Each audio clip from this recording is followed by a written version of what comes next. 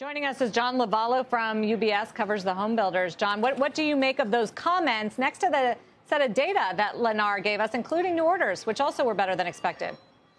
Thanks for having me, Sarah. Look, I think Stuart's exactly right. Things are moderating. And look, it should have been fully expected when interest rates go up, especially by this magnitude in a short period of time. There's a reset period for investors. Our view is that we're going to moderate sort of at a high level, and that's going to allow the builders to have elevated earnings for quite some time. So do you think the market's overdoing it when it comes to some of these declines? I'm just looking for the year. Down D.R. Horton, down 43%.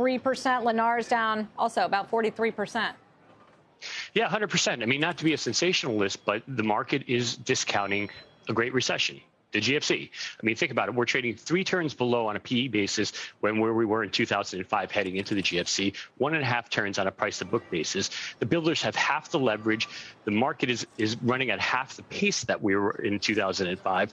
And the builders have twice the market share. It's a whole different ballgame, but we're trading as if we're going into the end of the world.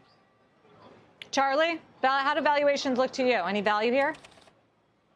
The market is acting like there's a 75% chance of a recession. And I think that's a little overstated. And so cyclical names, housing names are acting like it's a very high chance of a recession. I think that's a little overstated, and therefore there is value in these names.